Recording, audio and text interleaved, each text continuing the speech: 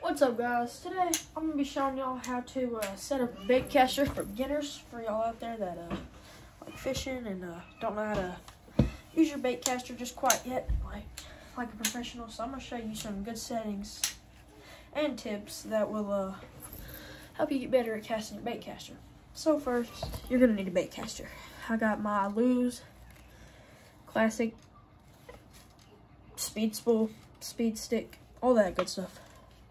You're gonna want to put some good, I would start out with mono line. It's easier to get knots out than braid, and it's cheaper most of the time. Just get you some cheap line. So you're probably gonna go through a bunch unless you're just crazy with it. Settings wise, you're gonna go to your brakes. This little knob right here. Some bait casters have different types of knobs, but this thing, you're gonna turn it. There'll be a little max line, and there'll be like a no brakes line. You're gonna go about 5 clicks for max, so I'll turn it to max and then go like 5 clicks away. Alright, I'm gonna do 6. Then you're gonna tighten your tension all the way up. You're gonna have to have kind of a heavy lure.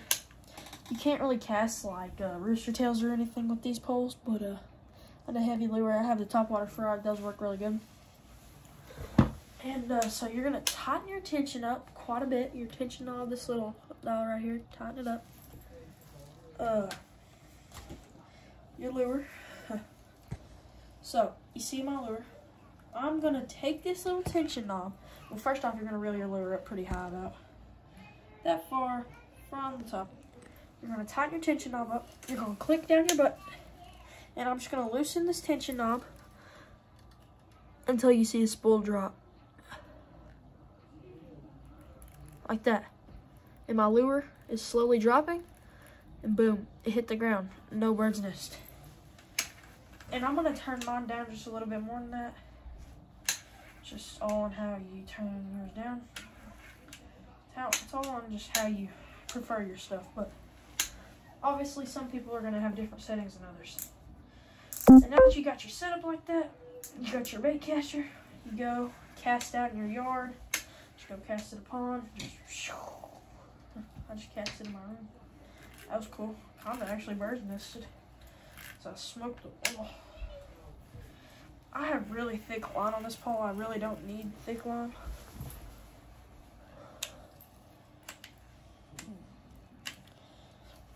Oh yeah, by the way, guys, thin line, not thin line, but like thinner, like thinner line, it don't really matter how thick it is as long as it's thin. Like how thick it is. What pound it is, I would prefer nothing more than 25.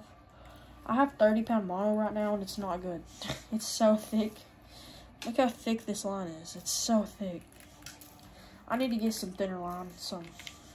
Yeah, bad. Like really bad. I need more line. Or thinner line. And more line. Yeah, I don't have a lot of line in here. And, it helps, too, if you, always, when you cast, like, if you do a hard cast, I just kind of hold my finger just lightly over the spool while I'm casting. And then right before it drops, I put my finger on the spool to completely stop it. If you do a kind of light cast and your brakes aren't turned off that much, you just kind of, right before it stops, do that. You don't have to kind of just feather it. But yeah, those are some good tips that will help you a lot. And,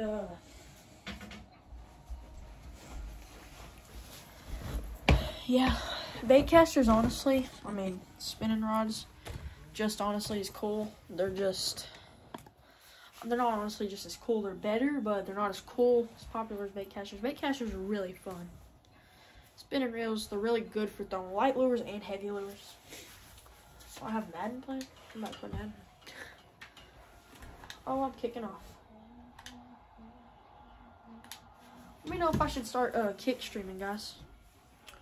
I kind of want to. I'm going to pause there. But yeah, I've been kind of wanting to get in a kick. Anyways, guys, that's how you cast your bait caster in 5 minutes. Quick tips. Just like that, we're out.